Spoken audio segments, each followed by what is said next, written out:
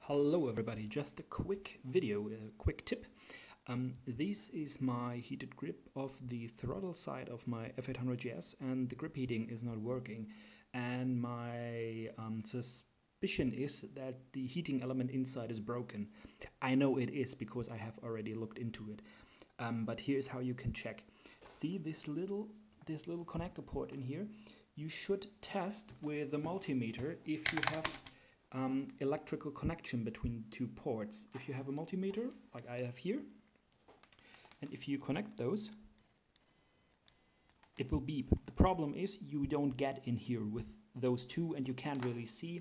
My solution is just to use a little length of cable like this here and remove the isolation on one side, and the other side you poke a little hole in here. For example, you can use like a pen or a pencil and just poke a little hole in there, so there's a hole.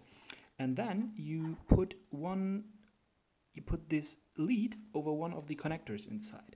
So now one connector is covered by the isolation, and you can use one end to check for connection, for example with one of these things, like so, and just connect that up to your one end of your multimeter. And since the connector itself is still free, you can use the other end to check for connection, which, as you can hear, is not working. Let's test again. So the multimeter itself is working, but the connector is not. So now you can be quite sure that you have a connection problem inside of here. What you can do now is you have to remove part of the grip element from the throttle body itself. So the throttle body is this plastic tube here, and the rubber grip element is glued onto that. You can pull back the element. I have already cut the element, and then use a sharp knife like this here, and then the element itself is on a little angle. So if you use your knife on a 45-degree angle and just rock up all the time, you can cut around the rubber and remove the rubber. Be careful not to cut the cable. I can show you how this looks. So here you can see this little angle part. So you always take your knife and go like that. And then you just push down and keep doing that until you can see those two wires, which are connected to this little tiny insy-binsy wire here, and that's the heating element. And as you can see here, the connection is broken. Now we can recheck if we have just one problem or multiple problems. Again, we take our multimeter and we put one end to the black cable. I don't know if it is black for you, but it's black here. And with the other end, we check on this cable. And yes, we do have a connection. So we know that there is no other broken element in here. And we just have to fix this. And what you do is easy. You just solder that back and then glue everything back on it. I would not glue this part here, because if this ever breaks again, you will have a problem on getting this off again. I would just put some glue on this edge here and just glue this part of the rubber back to here, and then you are fine. And then you just reinstall it on your bike and you're done. Thanks for watching. Okay, I have decided, since I have shown you that much, I can show you the rest as well.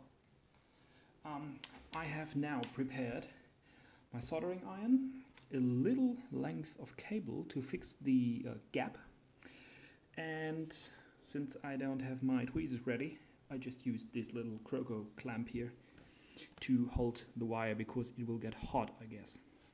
Okay, so we just add some solder to the soldering iron. add some solder to the cable and then just solder this to the little insy binsy tiny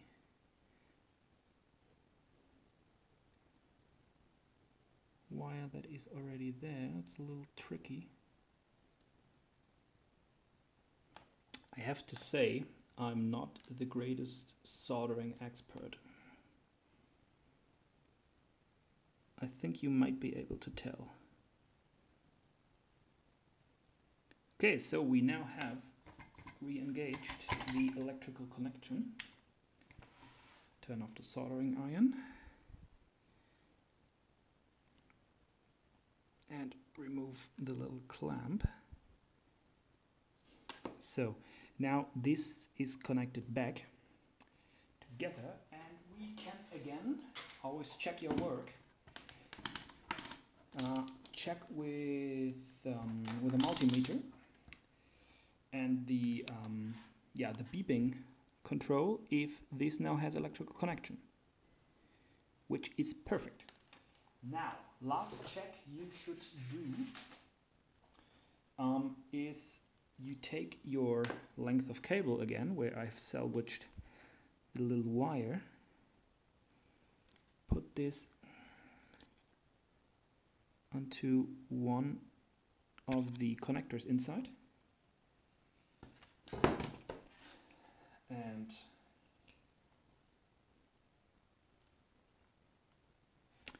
connect this lead here. And now we take the other end and check again if we have electrical connection, which we should have now.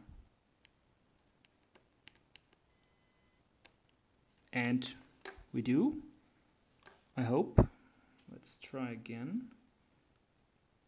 Push the cable onto the connector pin and check again with our multimeter.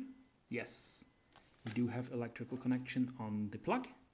This means we have fixed this here, and now the grip heating should be working like a charm again. Last step is to glue everything back together. As I said before, I don't think you should put glue here. You just should glue this part over here. I'm using some super glue, and this super glue is some kind of gel, which makes it far easier to apply onto the throttle body. Yeah. Now you should put something between here as well, because I've cut there, which was incorrect. Okay. Put them over there as well. And now just roll back this rubber sleeve onto the throttle body. Plop! Just push everything together. And, well, this should pretty much be all. Just give it some minutes to glue everything together, but this should repair the heated grip, and you have just saved yourself $120. So now, thank you for watching, and goodbye.